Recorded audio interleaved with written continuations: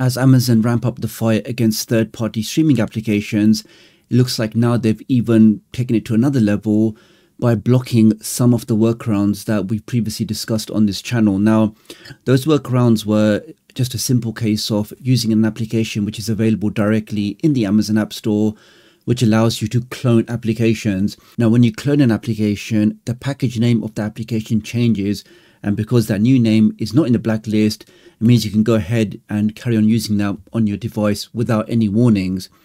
Now, this is the application that I previously mentioned, but unfortunately, the developer of this application sent me this email this morning saying that he received a notice from Amazon telling him that App Cloner has now been removed from the Amazon App Store for violating their terms.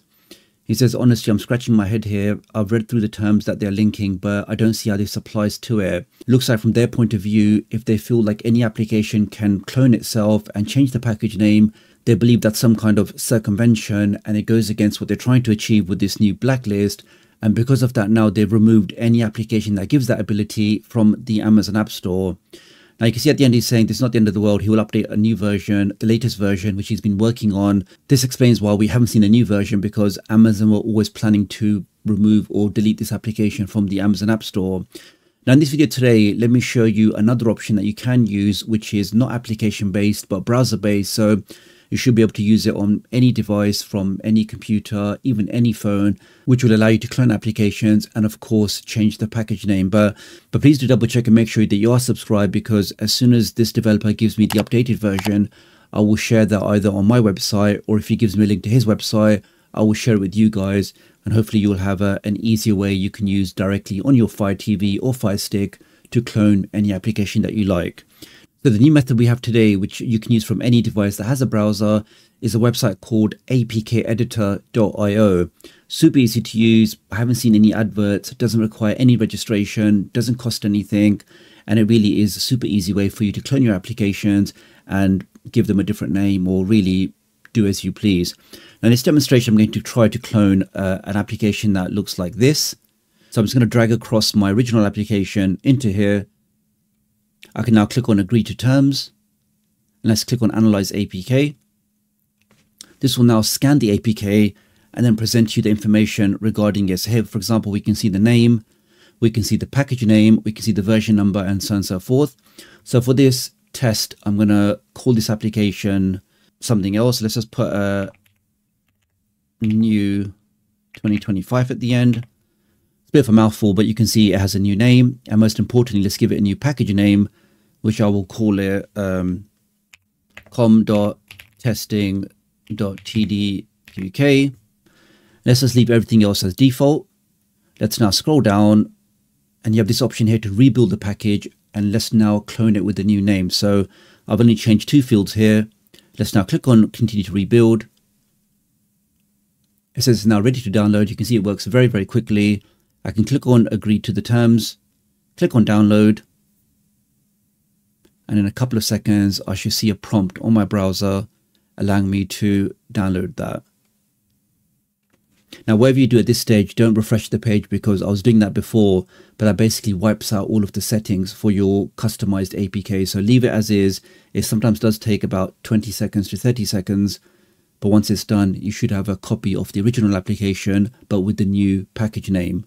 So let's give that a second. I mean, in some ways you could say it was inevitable, because we have noticed in the past that when I make videos on certain topics, whether it's custom launchers, whether it's app cloners, whether it's really anything that potentially Amazon don't like, we can see very quickly either they block that process, they block that application, or they just make it impossible for you to use that. I mean, we saw that even with my TDUK applications, the TDUK App Killer and Cache Cleaner. Both of those were blocked by Amazon when they disabled the local ADB function. That's now downloaded, so you have multiple ways of getting this new application onto your device. You can copy it to a USB drive, you can upload it to a free file hosting website, you can add it to a Dropbox, or you can even use DocSquiffy's new tool, FireSend, which will allow you to easily transfer files, applications from your computer over onto your Fire Stick.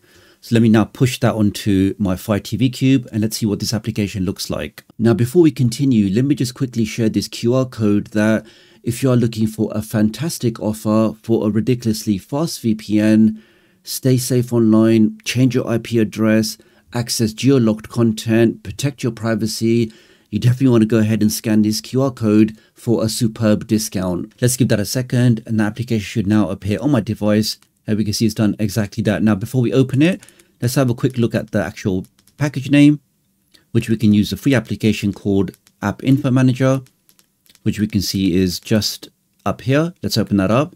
This will basically scan all of the applications on your device, but more importantly, it'll tell you the package name of these installed applications. So let's go down, and we can see the new application that I just installed is over here. And you can see it's got a new name. It's got, well, if I click on that, you can see at the top there, it's got a new name. Now we can see they do append abkeditor.io at the end of it. So I guess that's some free sort of promotion for them. But you can see that the package name is now com.testing.tduk, which confirms that this application has a new package name.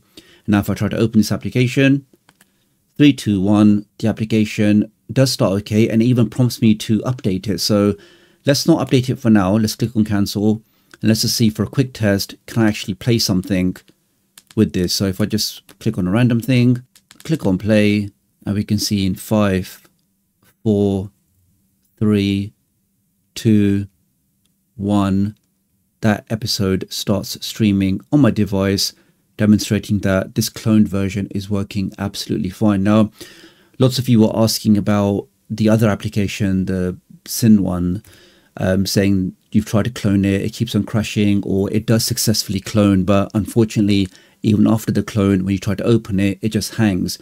Now, in that example, I think it's just the fact that the way the application is coded, that it looks for that original package name, and if it can't find that name, then I guess it just hangs, or it just doesn't go forward. So I think for that particular one, we'll have to wait for the developers to either change the package name, or maybe even have the ability to randomize the package name when you install it. So when you open it up, everybody will have a slightly different package name, allowing you to once again go ahead and use it if you want to. But as I mentioned before, as soon as the developer comes back to me with this updated version, I will share that with you guys. So again, make sure you are subscribed to all notifications so you know exactly when that new update drops.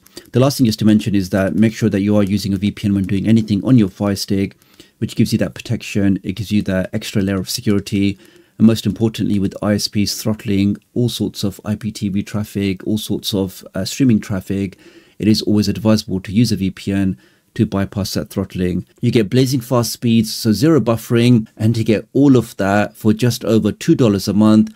I do think this special offer is definitely worthwhile checking out. Using my link does help support the channel, so many thanks for doing that.